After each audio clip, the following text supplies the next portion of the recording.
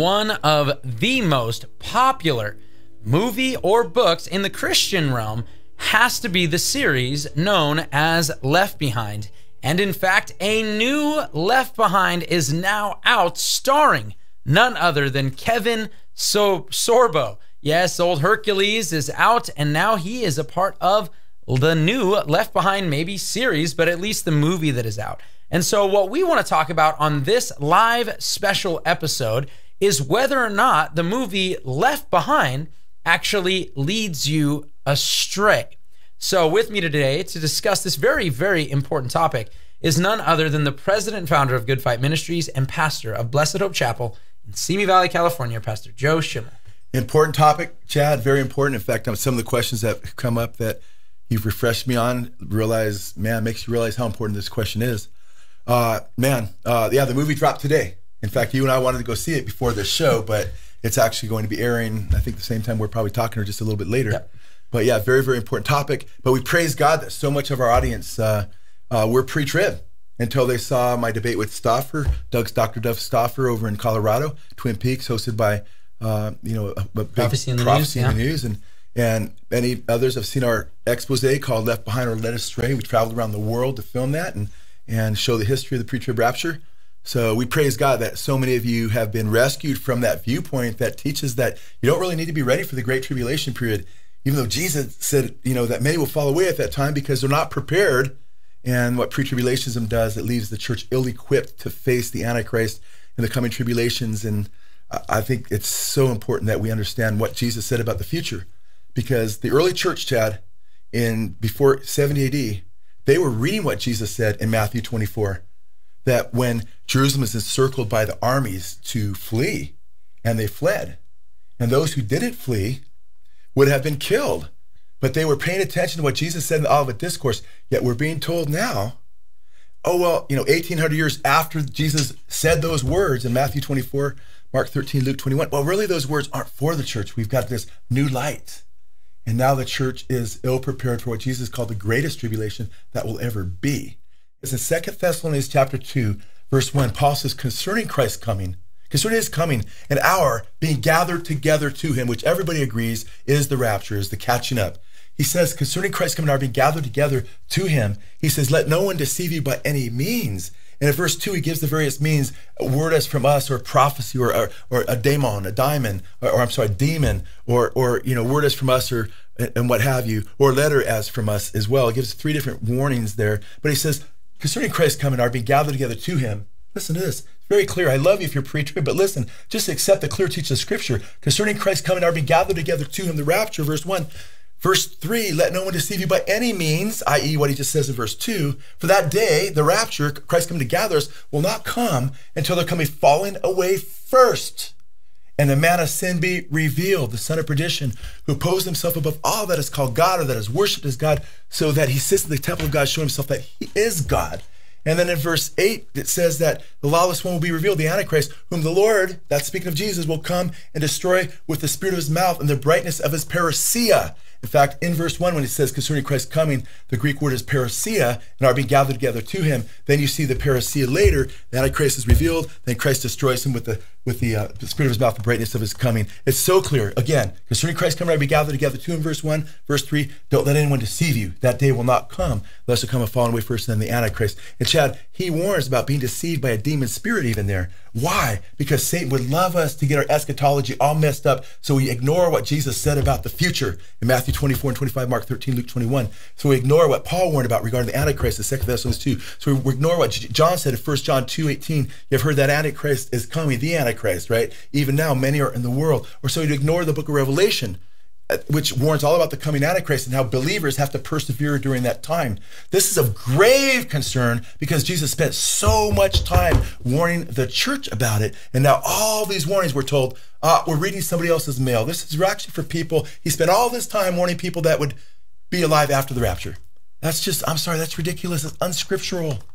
No, amen. But with all of that, I say that as to, this is somebody saying, hey, I'm open to whatever. What scriptures do you got? And so, Joe, that's what I'm handing off to you. What scriptures do you got? And just off the heart, off the top of the head, because it's everywhere in the scripture. And by the way, you don't see any notes here. This is just your heart because it's a subject you care about. I just want to point that out. Well, and the subjects that are tied to this, I think are a lot of these things live in our hearts because they're very important issues. But what I would say, Chad, in answer to that question is the second coming was always not only the historical view of the church and the early church fathers, the apostolic fathers believed in a singular second coming, whether it was, Ignatius or Polycarp or what have you. But then when you look at the church fathers and you look at Irenaeus and Justin Martyr and Hippolytus and Tertullian, these guys, they're all post-trib, In fact, a lot of pre-trib leaders admit that the early church were classical, pre-millennial, post-tribulationists, meaning they believed in a literal 1,000-year reign, but Christ would come before the 1,000 years, but not until after the tribulation, then the 1,000 years would come. But looking at Jesus' teachings, in John chapter 6, verse 39, Jesus said something very important. He talks about, that it's the will of the Father that of all that the Father has given Jesus, he says that he would lose nothing, but that he would raise it up at the last day. So it's the will of the Father that those that would be raised, the dead in Christ, right, would be raised on the last day. Everyone that belongs to Jesus, that's all of us, right, that belong to him. But those who die would be raised on the last day. Pre-trib teaches that in the last days, well, we're going to be taken out 7 years before the last day.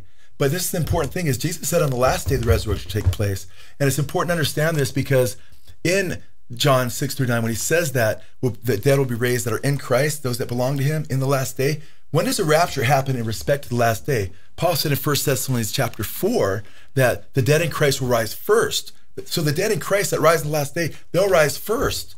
And then we who believe and remain until that day or survive as that word be translated will be caught up to meet them in the air. So the rapture happens right after, probably a split second or so after the resurrection of the dead. So there's no way if the dead are being raised that are in Christ on the last day, and the rapture is right after that, Paul says in 1 Thessalonians chapter 4, verses 13 through 18, that you can have a rapture 7 years before the last day. So pre-tribs can't come up with a verse that says we'll be raptured 7 years before the last day. But we have very clear scripture that the resurrection of those who are in Christ takes place on the last day. And Chad, in Matthew chapter 13, Jesus dealt with, he gave a parable to mention, basically teach that tares and wheat would grow together, right? In the world, the field is the world, so the tares and wheat would grow together. And he talks about the farmer and people sowing, a wicked person sowing tares among the wheat. And then somebody came, the servant said, Lord, to their master, do you want us to divide these up, and take out all the tares early, just divide them?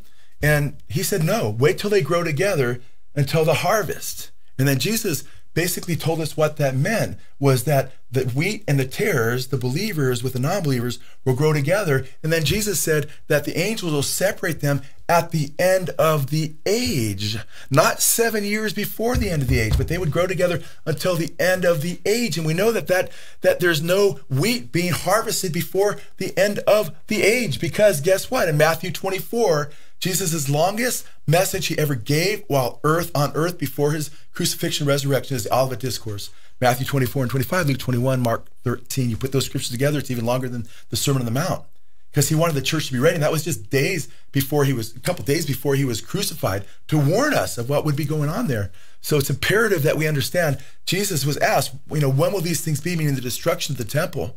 And what will be the sign of your coming and the end of the age? Now keep in mind, the harvest of the wheat doesn't happen until the end of the age. And then he brings them through the years, the time period, the tribulation period that precedes the very end of the age. And nowhere does he tell them that there's a rapture for them.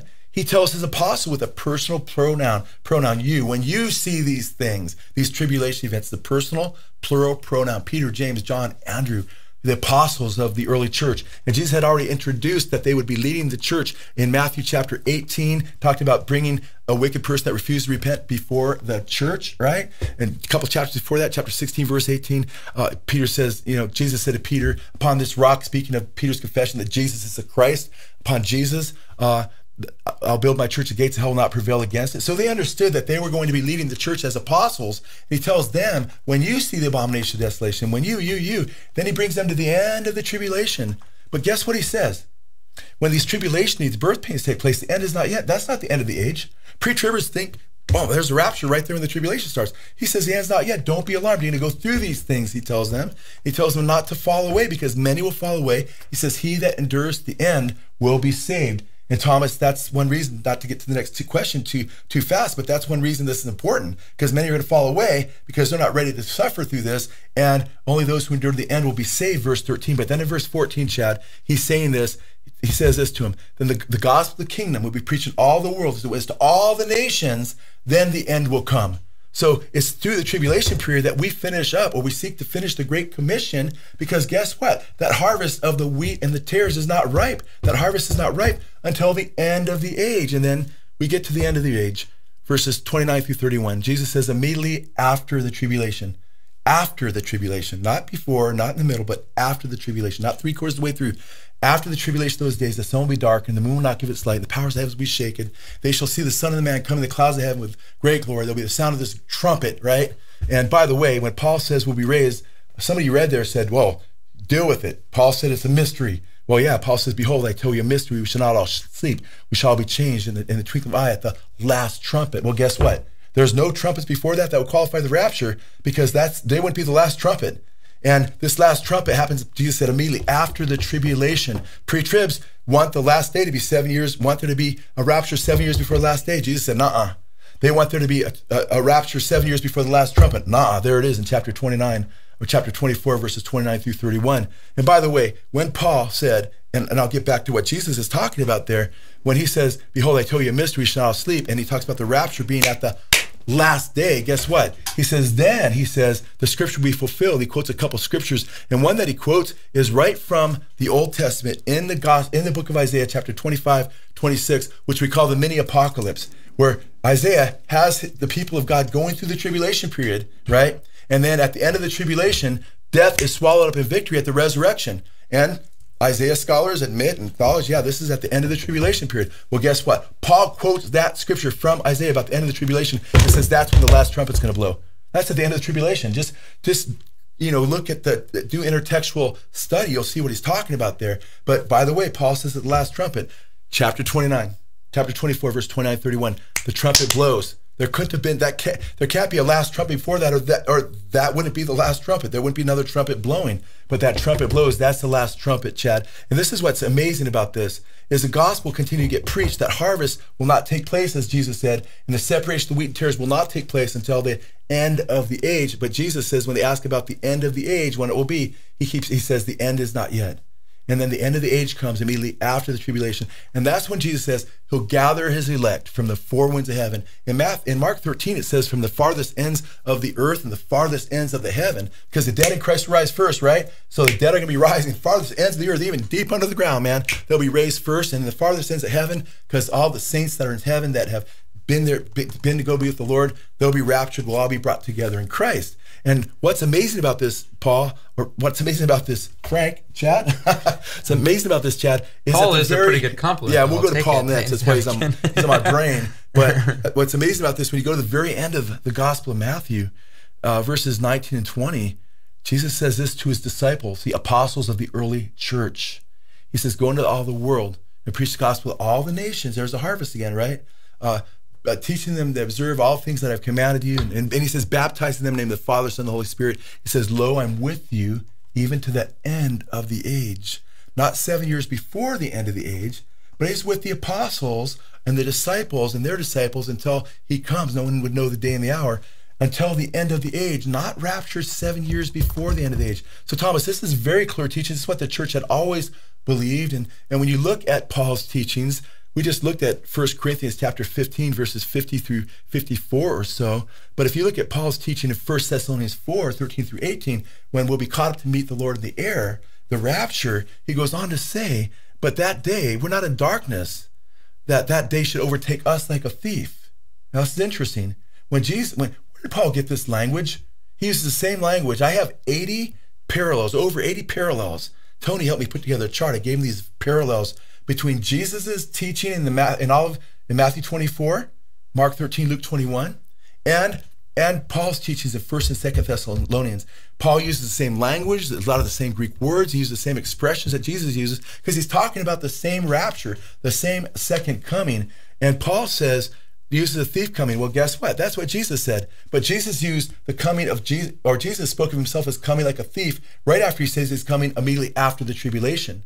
Then he goes on to say he's coming like a thief, meaning, guess what? Not only may you be ready, but you're going to be destroyed, because if the man of the house, the wise man of the house, knew he was coming when the thief was coming, he would have boarded up his house. Meaning we got to be ready, because guess what? It's not a secret rapture. It's a rapture, but also destruction for the wicked. And that's why Paul says, right after he mentions being caught up to meet him in the air, that's why Paul says, Chad, and my brothers and sisters in Christ, my pre-trib brothers, I love you guys so much. Just want you to understand this. That's why Paul says that the world will be saying peace and safety, but sudden destruction will come upon them like a thief, right? Well, wait a minute. The pre-trib rapture is supposed to be no destruction. It's supposed to be caught up in the air. And then we whisked away and have a big party where our brothers and sisters are being slaughtered on the earth for 7 years. That's not what the Bible teaches. It says, when that day comes, Paul says, we're not in darkness, that day should overtake us like a thief, because we're children of light. And he warns them to remain children of light by not getting drunk with the drunkards and so forth, and being alert and being watchful, meaning live a life for Jesus. So it's interesting, Chad, when he talks about the rapture, he talks about it coming like a thief. And he talks about the wicked being destroyed, because it's not 7 years earlier, it's at the end of the age. And then I think the most important text, because it's so clear, is 2 Thessalonians 1 and 2. And I'll just handle them briefly, because I started off with them. Yeah, they're and Chad just said they're his favorite, because in 2 Thessalonians chapter 1, Chad, he says in verses 6, 7, 8, and then even following, they're being persecuted. This is to the church. No one can deny he's talking to the church. And he says, rest from us from your persecutions. You're going to get rest. But you know what? He doesn't say you're going to get rest 7 years before the end of the age, 7 years before the last trumpet, 7 years before, the last day, or 7 years before the Lord comes back in his second coming with his mighty angels to destroy the wicked, which is what pre-tribs teaches 7 years earlier. He says, rest with us when? It's a time text. Tells us exactly when the rapture is, as far as not day and the hour, but in juxtaposition to the tribulation and the second coming. He says, rest with us when the Lord Jesus Christ is revealed from heaven. This is when the church gets its rest. When he's revealed from heaven, not a secret rapture, but he says, with his mighty angels in flaming fire, to take vengeance on the wicked and all those that do not know God and all those that do not obey the Lord Jesus Christ, on the day that he comes to be admired in his saints. So Paul very clearly, see, pre-tribs don't have a verse. They're a eschatological construct in search of just one verse. And they're bereft of one verse or passage. Yet Paul clearly says the church gets its rest when Jesus comes with his mighty angels of flaming fire to destroy the wicked on that same day.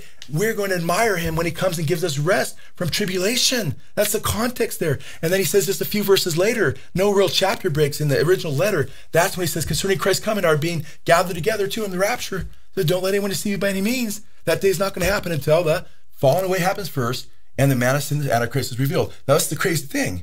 That's the same exact order Jesus gave, Matthew 24. If you've missed everything I said, because I know I get a lot in quick, and you can just listen twice or listen to it on 3/4 speed or half speed, and because I know I speak too fast sometimes, but I like to get a lot of truth in, man. So I want you to understand this. In Matthew 24, you know what Jesus gave regarding the events? There would be this great falling away, he said.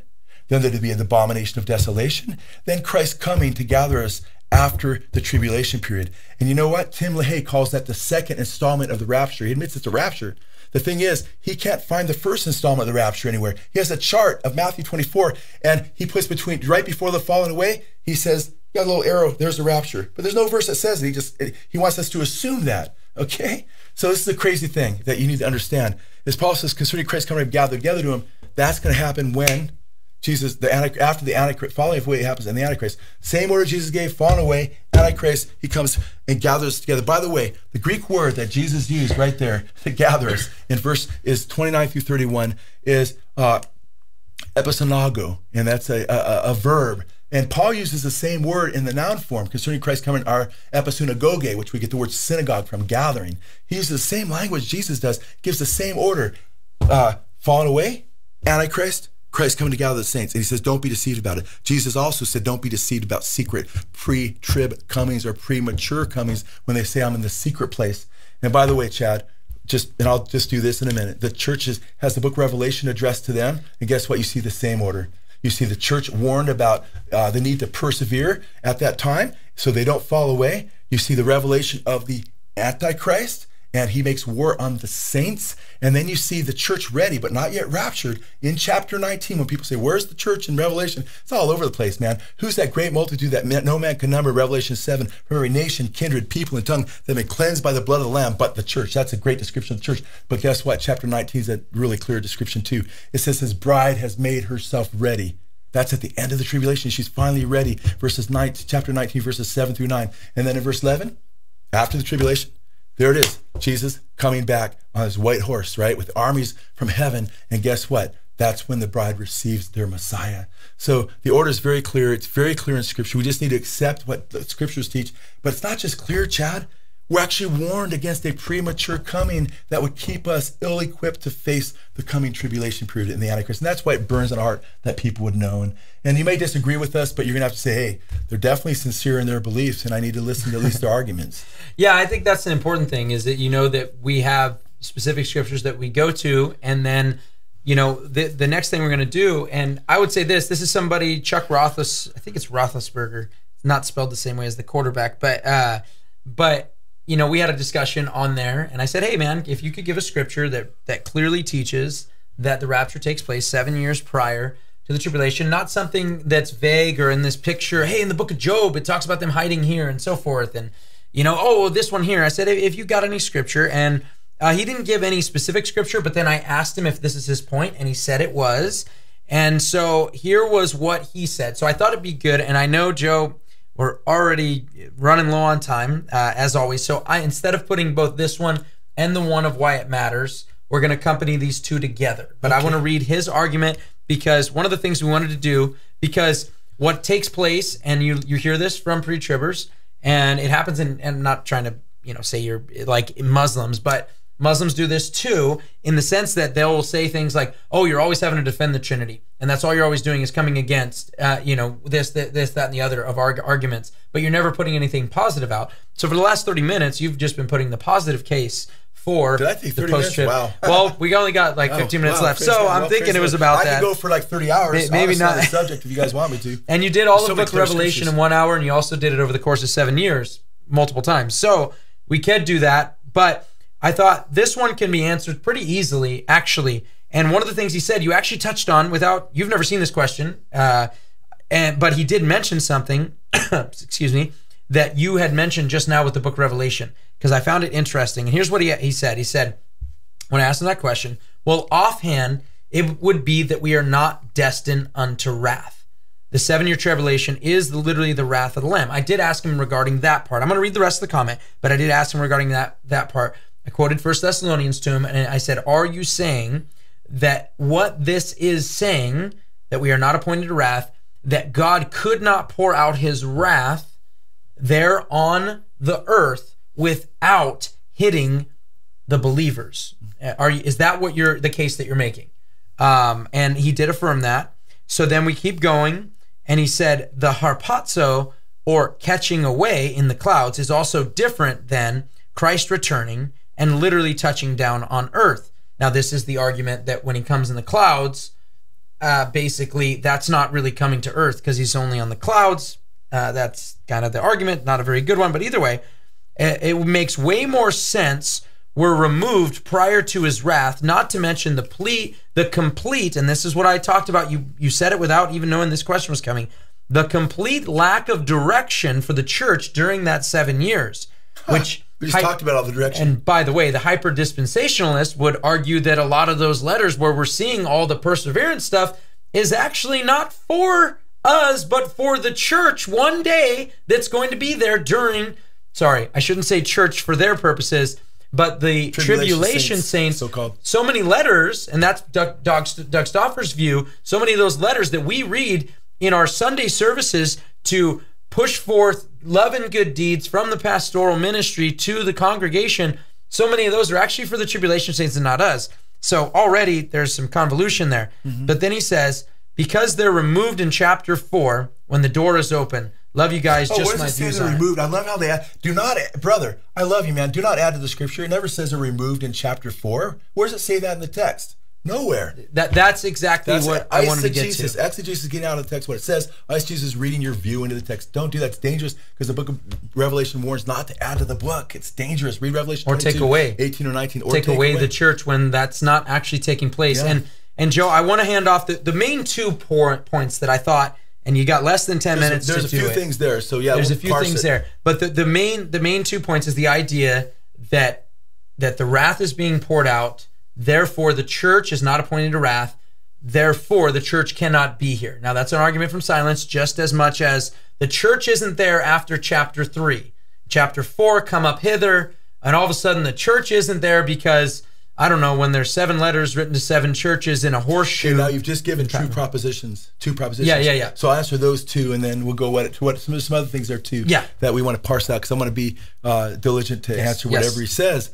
But the idea that the church isn't there, I'll go with that first because that I just Revelation, the book of Revelation. Yes. First of all, Revelation is addressed to the church. Revelation chapter 1, verse 1 through 3 says, the revelation of Jesus Christ, which God gave unto him, shown to his servants, things must shortly come to pass, and he sent and signified it by his angel to his servant John, who bear record of the word of God, the testimony of Jesus Christ. Then he says in verse 3, blessed is he that readeth, and they that hear the words of this prophecy, and keep those things which are written therein. Keep that in mind. Keep those things that are written therein. And then verse 4, he says, unto the 7 churches which are in Asia, it's addressed to the churches, and not just those 7, because at the end of each church, it says, he that has an ear, let him hear what the Spirit says to the churches. So those are models of what he's saying to churches that are in whatever shape those churches are in. We're all supposed to have ears to hear. And then in chapter 22, when Jesus signs off, he says that I testify of these things in the churches. It's not addressed to non-believing Jews or the 144,000 specifically, as our pre-trib friends would say. It's addressed to the church. And to say that the church is, gone, I just mentioned Revelation 7. The verses are 9 through 14,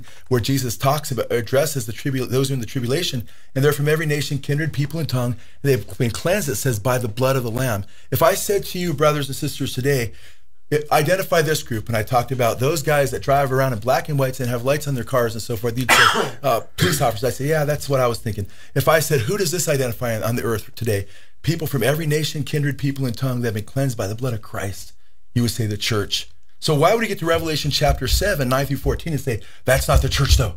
You'd only say that based on a presupposition of presupposing there was a rapture, of which you can't find a specific verse. And by the way, I got quotes from Thomas Ice, John Walvoord, Mayhew, the top pre-trib teachers, admitting there's not a clear verse that teaches the pre-trib rapture. So why are we teaching it, especially when so much is at stake, brothers and sisters? So we see the church, and I just mentioned in Revelation chapter 19, Jesus, when he comes back, just before he comes back, his bride is on the earth, and it says she has been made ready for his coming. And it says she's to be clothed in white garments, which is righteous acts of the saints. So the bride is equivocated or put with, it's the same as the saints. In Revelation 13:5, the beast makes war on the saints. They're identified as the bride in chapter 19. In fact, in chapter 12, at the end of 12, and also in other places, Satan goes after those who keep the commandments of God and bear the testimony of Jesus, man. That's who the Lord is coming for. So it's definitely addressed to the church. In fact, it was only I love you guys, but it's only understood that way for the first 1,800 years of church history. You guys are the ones bringing in the new doctrine and causing division. We have to respond to it. Was Paul causing division when he corrected the false belief that Christ would come before the Antichrist to rapture the church, when he said, don't be deceived, that day won't happen until the Antichrist comes first, the falling away in the Antichrist? No, he was speaking truth, because our unity is supposed to be based on the truth, not on lies. So the first point is, yes, indeed, the book of Revelation addresses the church very clearly. You can't show where it doesn't. And number two, as far as they're being saved from the wrath of God, I'll tell you what, we're having this show because the new Left Behind movie is out right now. And we didn't get a chance to see it, but I know where they're at as far as the book series goes. And right now, you know what? The rapture has already happened, unless they redid the pre-trib rapture in the movie. They could have. But guess what? The Left Behind series is a lot about. After the supposed pre-trib rapture, it's about Christian believers during the tribulation period. And guess what they're shown doing? They're showing being spared the wrath of God. Did you hear what I just said? Pre-trib leaders teach that the Christians that are there during the tribulation period will be spared the wrath of God. Okay? Tim LaHaye's study Bible, top pre-trib teacher in the last 15 years, along with Thomas Ice. They started together the Pre-Trib Research Center. In his study Bible, in the book of Isaiah, when it says to God's people to go into your homes specifically until the indignation is past, it says in the little note there, this is one of the ways that God will spare the tribulation saints during the tribulation from the wrath of God. they only use, oh man, you want to escape God's wrath, so you have to be raptured, when they're trying to get you to believe the pre-trib rapture. But when they recognize the people are there, they recognize that God protects his people. And guess what? I don't need to go based on what they're saying. I go based on what the scriptures say, because I see that everybody that takes the mark of the beast, a grievous sore appears in their hands. Not on the believers who don't take the mark of the beast. I see that the wrath is selective, and specifically over and over again, in Revelation, it shows it's targeted at the unbelievers. In fact, God tells believers, come out of Babylon, come out of her, my people, lest you partake of her sins and her plagues. Now, if you rebel against God during the tribulation period, you say, no, I'm going to stay right here. Well, then you're going to partake of his wrath, but that's because you're a rebel at that point. You're not obeying Jesus. You're not trusting and following the Lord. But for the Christians that follow the Lord, we are not appointed to wrath. I would also like to say that most of the wrath is associated for the very end of the tribulation, which is at the 6th seal, 7th trumpet, and the 7th bowl. And by the way, the 7th trumpet is the last of the 7 trumpets. That's when Paul said the rapture would take place. And that's a picture of the very end when it says in Revelation chapter 10, verses 6 and 7, that there will be delay no longer for God's judgment. And it says, in the voice of the 7th angel, that's that 7th trumpet, the mystery of God will be finished. That was spoken to his prophets, his service of prophets, as in the Apostle Paul. Well, guess what happens when you get to the 7th trumpet, verses 15 through 19 of chapter 11? The 7th trumpet blows, and guess what? Jesus Christ returns. His wrath comes the same day. His saints are rewarded, because that's the second coming. He says, when I come, my reward is with me. Revelation chapter 22. It all fits together like a hand and glove, fits together so perfectly. Jesus is coming back. We're not appointed to wrath. And yes, the book of Revelation is addressed to believers. No, amen. And I wanted to get this in before I get into, and I'm accompanying this with the last one. And if you guys heard, we have a little bit of some coughing. Josh did, while the camera's on you, throw me a cough drop, but you didn't get one. But I also want to get all that out before I cough, so I go extra fast. Amen. Excuse me. But I want to let you guys know too, and this is one of the last chances we can do this, because next week, and we want to update just a couple people, and we were a little late, so we can go maybe a minute over. So, but I wanted to let you guys know, next week, I think it's next week, yeah, we'll actually be on the East Coast for the East Coast Men's Retreat. And a lot of the Good Fight team is going. We're leaving Tommy behind, not because we were supposed to or anything. We wanted him to come, but he's staying. He's going to stay back and make sure all the shows get done as well. And so we've done some pre-shows too to get ready. And we've done some pre-shows to get ready, so you guys can still get a lot of information. We continue doing shows. And by the way, maybe I don't want to put Don in under too much stress, but if you want to get in that last chance, just go to Blessed Hope Chapel. I'll leave a link in the description. I'll have them edit the description, so it'll have a link on there, and you guys can check it out and maybe see if you can sign up and still get in there. We'd love to meet you. If you're on the East Coast, if you're an earshot away, we'd love to meet you guys. We're going to be in Massachusetts. We'd love to have you guys there. Being a man of God and also understanding the times. And I totally want to.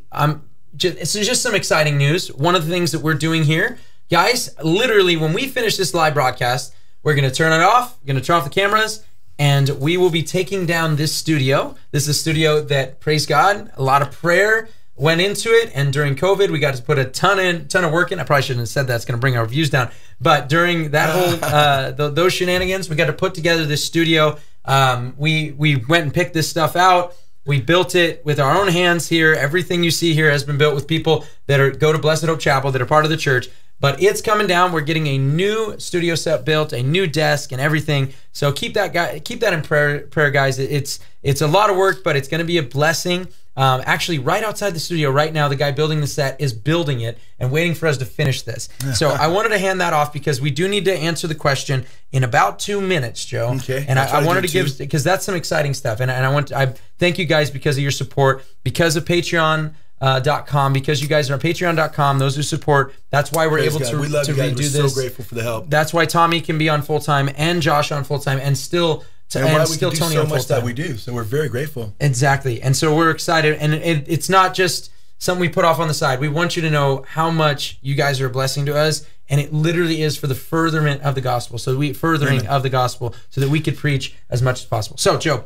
with all that, I'm still going to take 2 minutes, by the way, bro. Summarize. I know you will. I know you will. Summarize, I guess, it's important? Why it's important. And I mean, if you wanted to answer the harpazo thing, maybe just give some caveat there, or whatever it may be. But why is this topic important? Why don't we just say, oh, whatever, I'm pan-trib. As long as it pans out, everything's fine. And you guys shouldn't cause any division here, and we should never talk about this. keep a lid on it and don't talk about it? Why shouldn't we do that? Okay, so you threw the harpazo thing in there, so and I know go a couple minutes after because we'll still be done within an hour because we started, like you said, a little bit late. So I should answer the harpazo. Some of our pre-trib brothers and sisters say, hey, when Jesus comes, it says we'll meet him in the air. And they have Jesus being like a yo-yo. He comes down and it's midway in the air, then he goes back up. Why does he even have to come down at all then? Why didn't he just bring us up to heaven, right? Well, the scripture, when it uses the word meet, that will meet him in the air, that specific word is used in Matthew chapter 24 and 25, specifically 25, in the Olivet Discourse, when the bridesmaids go out and meet Jesus on his way to the wedding. So, and it's used in classical Greek. It's used in the Greek of that day over and over again of going out to meet a dignitary or a king and his entourage while they come into a town. So when we meet him in the air, we come back with him. We meet him in the air because we're going to be transformed, get our new bodies, amen? And then we'll come with him as he descends the Mount of Olives, and we'll reign with him for 1,000 years. It's beautiful. So it makes perfect sense that we go out and meet him because that was the picture that was being used and that God in his providence used in history to show what his coming would be like. And often they would greet the one who was coming, and there would be all kinds of things that took place, like blast of a trumpet, everything else as the king came. And the word parousia, by the way, is used with kings coming, and those in the city going out to meet him and then coming back with him and bring them back. We'll be coming back with Jesus. That's the second coming of Christ. And by the way, I'll just cover this really quickly because I see that I got a few more minutes left because we said we've got till 6:05, but I'll try to do this by 6:03, 6:04 just in case. As far as many pre-tribs will say, well, they're different because the rapture is he comes for the saints, and the post-trib coming, the second coming, is different because he comes with the saints. And they try to make distinctions without a real difference. And what do I mean by that? Guess what? In 1 Thessalonians chapter 4, he comes with and for the saints at the same coming. It says he brings with him the dead who are in Christ, amen, as he comes for us. It's the same coming. So there's an artificial distinction being made, trying to get people to believe that there's two separate comings. The church never had believed that. So I encourage you not to believe it either. Why is it important? I think the best way to explain it, if I just have a few minutes, because there's a lot of different ways to explain the importance, but especially because Jesus said, I'm telling you these things ahead of time so you won't fall away regarding coming persecution. In other words, if he doesn't tell us ahead of time, we will fall away. And that was in John chapter 16, the first few verses there, that they're going to put you to death thinking they're doing God's service. And in Matthew 24, verses 24 and 25, Jesus said, false Christ and false prophets will arise, showing great signs and wonders, deceiving, if possible, the very elect. They're going to try to deceive, if possible, even the elect. And they said, behold, Jesus says, behold, I've warned you in advance. In other words, those warnings are given so we have a heads up so we're not deceived. If you take those warnings away, we're more likely to be deceived, we're more likely to fall, and guess what happens? Right at the beginning of the tribulation, when everybody thinks they're going to get raptured, a lot of the pre-tribbers, it says many will fall away just on time, just what Jesus was concerned about, because people are hiding the warnings that Jesus gave the church. And they're being told, oh, don't worry, the tribulation is for the Jews, and that's when God wants to punish the Jews again. And it's for the 144,000, they're going to finish preaching the gospel. And the preterists say, oh, don't worry, you don't have to go through tribulation. The preterists, not pre-tribs, but preterists. These are a lot of the Reformed people, and not just for Reformed people, it's spreading throughout the church. The tribulation already happened except just before 70 AD, and Nero was the Antichrist. These are all lies that keep you ill-equipped to persevere during that time. Think about this. What if you had, you're majoring in some subject and the final's coming up? And it's a big deal, man. You've got to pass that final, man, to get your grade and to graduate, right? To get your degree. And guess what? You're told by students, you're getting letters and stuff, hey, don't worry. The final's only for the Jews. We don't have to take the final. The teacher let us know, different teachers are telling us that final's not for you guys, it's just for the Jews. And guess what? There's 144,000 people in the class that will take the final for you. Don't worry about it, they'll take it for you. And others are calling you saying, don't worry, the final already happened at the beginning of the year. It already happened. A teacher named Nero gave the final, you just missed it, And then all of a sudden you're like getting convinced, man, I don't have to be ready for the final. Then you show up at school and you're told it's going to be a big vacation instead, a big party. Which pre-tribs say it'll be a party in heaven at that time as we watch our brothers get slaughtered on the planet Earth. And then you show up and there's the final. How will you do during that final? You'll fall flat on your face, man. You'll fail. It's critical that you take the exam and you go by the teaching that Jesus gave us ahead of time so we could pass should that time take place in our lifetimes. And that's why we earnestly say, yes, there is a final. If it happens in our lifetime, you are going to be there, and you better be ready. That means you better be in the book. You better be reading the book of Revelation. You better be reading Matthew 24, 25, Mark 13, Luke 21, the book of Daniel, 2 Thessalonians chapter 1 and 2, chapter 4 and 5, and on and on and on. Stay in the book, man. Stay in the word. And don't listen to these Johnny-come-lately people that are saying this isn't for you. This is new teaching. Even John Walworth said it's a new light. No. Well, if it's new, it's not true. If it's true, it's because it's not new. We love you guys.